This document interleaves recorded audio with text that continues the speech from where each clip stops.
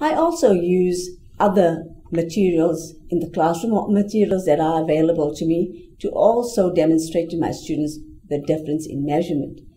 This is a wooden block of knob cylinders.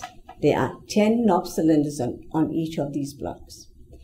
With this material, there's always a direct and indirect purpose. The direct purpose is to show the students the difference in the dimensions and the difference in weight.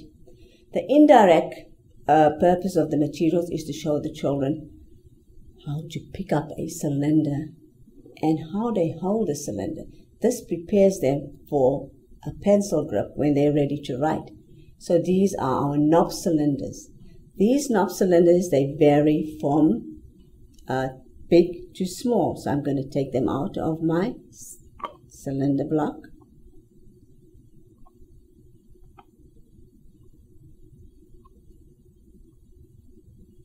And they vary from left to right, big to small. And that is how they're learning from big to small.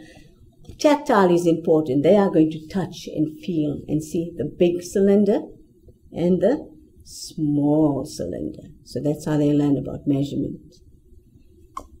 Then what we're going to do is now we're going to ask the student to feel the socket with its finger and to see which we're going to mix up the cylinders. And then the students have to find out which cylinder belongs into which socket. Tactile is important because we want them to use their sense. And the most important part of this lesson is we want them to be fully attentive to the lesson. So we're asking them to put the cylinders in without a sound.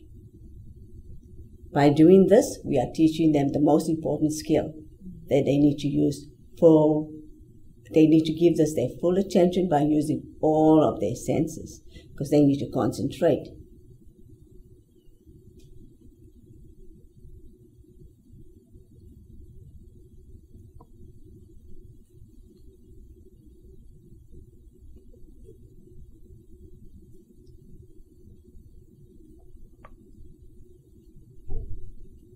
Notice how the students have to pick up the knob cylinders, just like they're going to be holding a pencil when they start writing.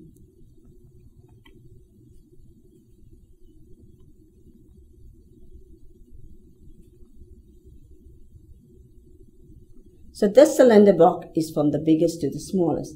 Then we can get another block that is from the shortest to the tallest. And that's another way of teaching measurements, from the shortest to the tallest. So all these cylinders, they're the same in diameter, but they vary in height because now they go from short to tall. The same what we did with this cylinder, we teach the children how to pick up the cylinder blocks and put them in one at a time into the socket without a sound.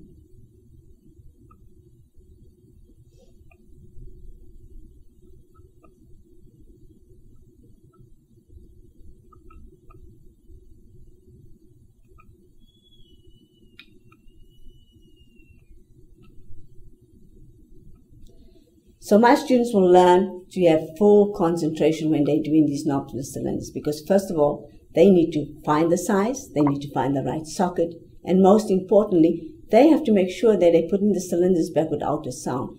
That I am teaching them now to use all of their senses. I'm calling their attention to use all of their senses. And that's how students learn, I think, with all of their senses. Thank you.